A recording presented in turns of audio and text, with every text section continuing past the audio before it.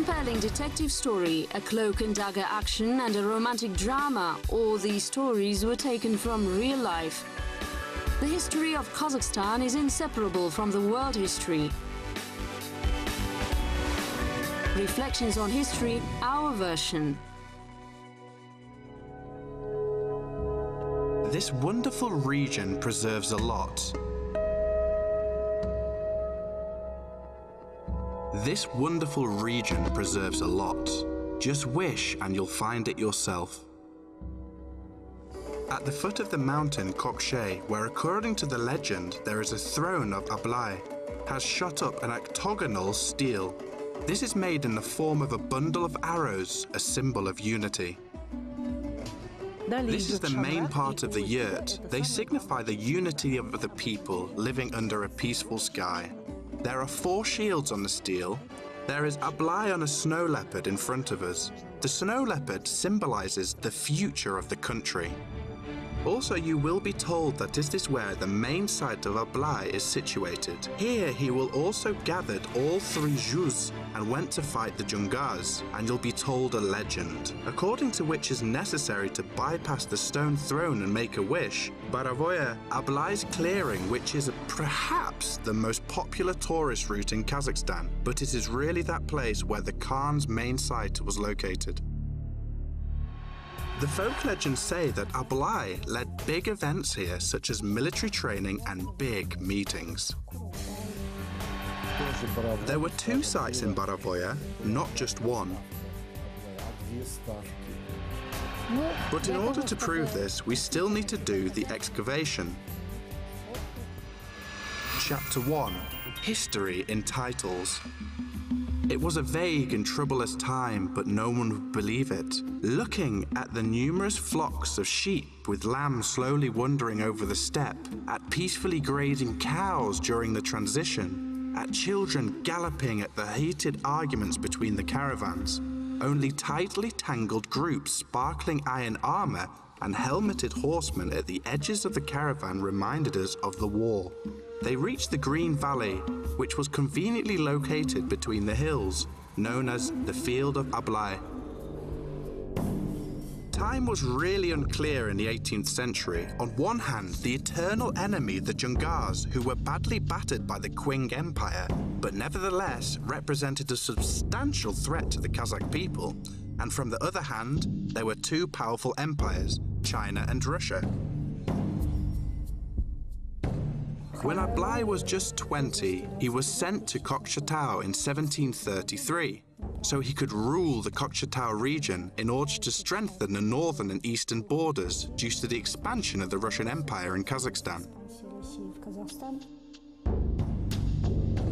The reports of Russian officers say that Sultan Ablai had nomadic camps near the river shore in the second half of the 18th century. The Kilshakti River that materialized from Lake Shortenkol fed the Kokshetau lakes, Kopa and Chagli. They say that in those days there was an abundant river, people even floated on it.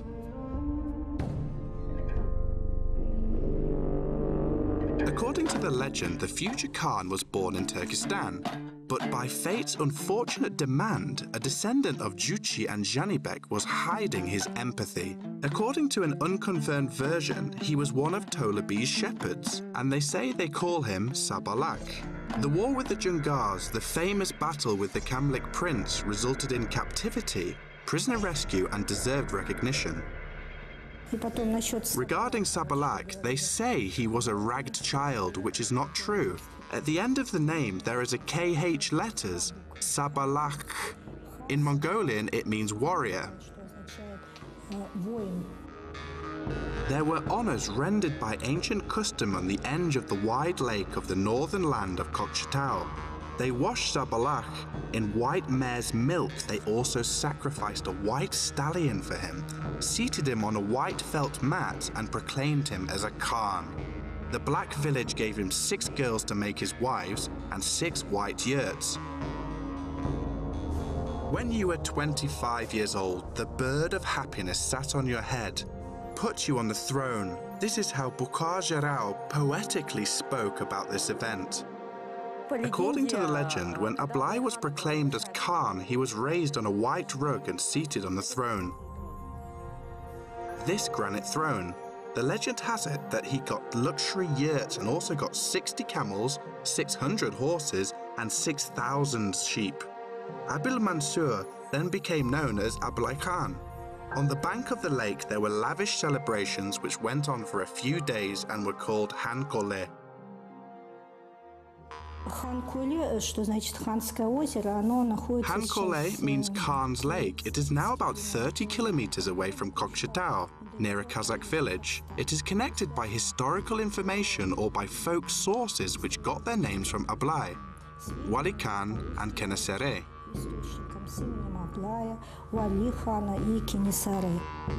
These natural fortresses, the royal officer wrote, Ablai used for protection against enemies. The enemy usually attacked in summer, and during the summer months, Khan Horde was in a glade in the woods near the cliff, Ogchitpes. Day and night, the observer was on his duty at the top of the peak so the attack wouldn't caught them unaware. The Kazakhs called the glade Ablai's Glade. It is typical for the history of Kazakhstan that the place names carry a certain meaning associated with the origin of historic events. The governor, for example, or simply human. At all times, Ablai found in these mountains convenient and reliable sites. A mountain, Ogchitpes, is closely linked with his name.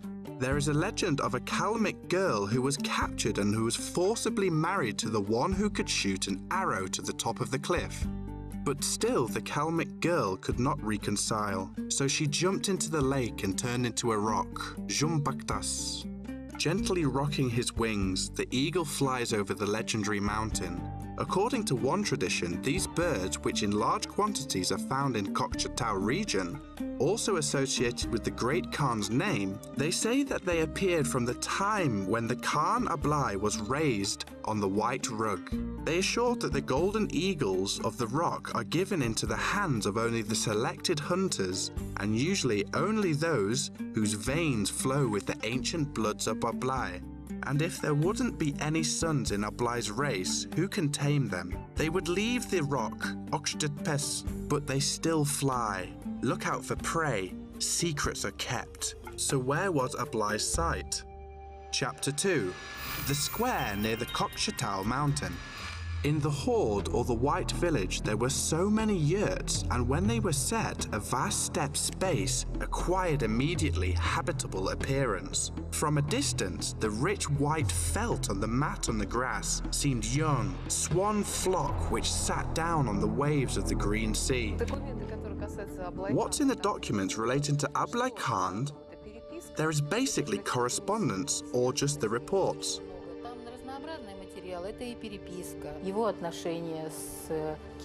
There is a variety of materials and correspondence and the whole block of material.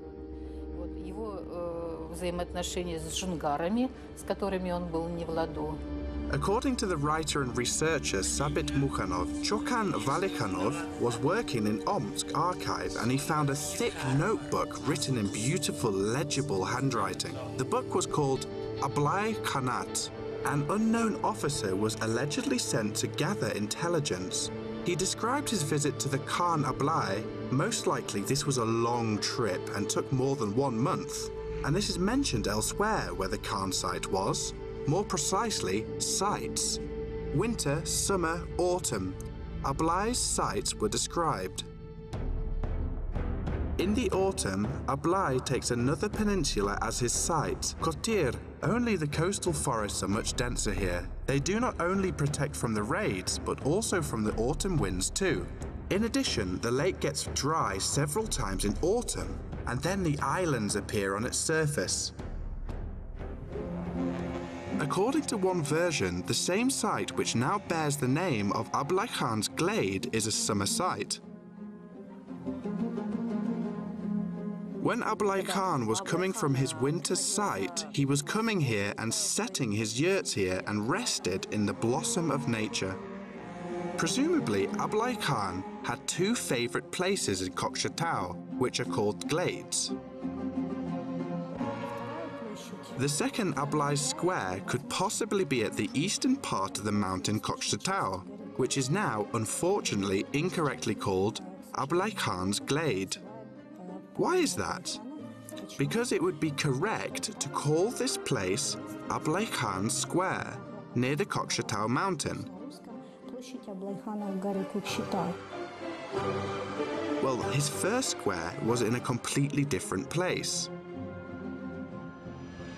Chapter 3, Khan Grove. In the spring, he lived on the western shore of the Big Chabachi Lake. That was washing the eastern slopes of Kokshe and Shabak.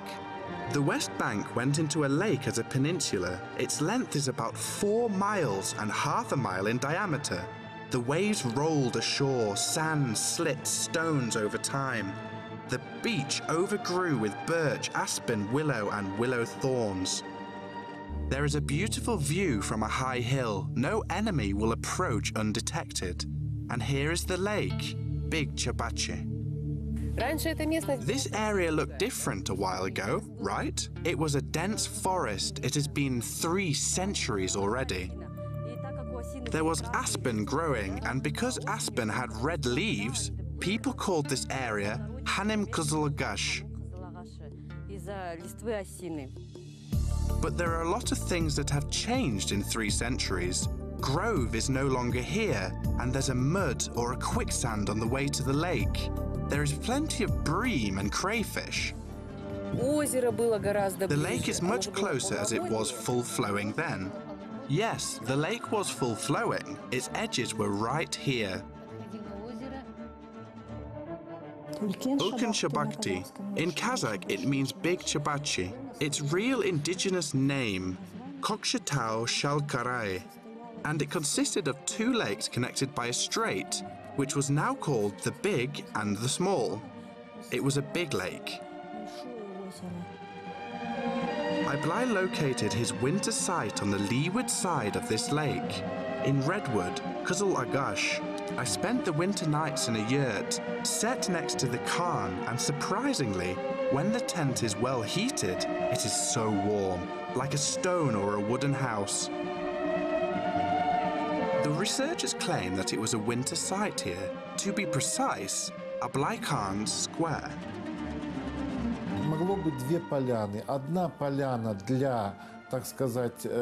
There could be 2 glades. A glade to the Khan's yurt was set there for close people and people who served Ablai, and the other was intended for certain political activities, big meetings and assemblies to decide the affairs of the state.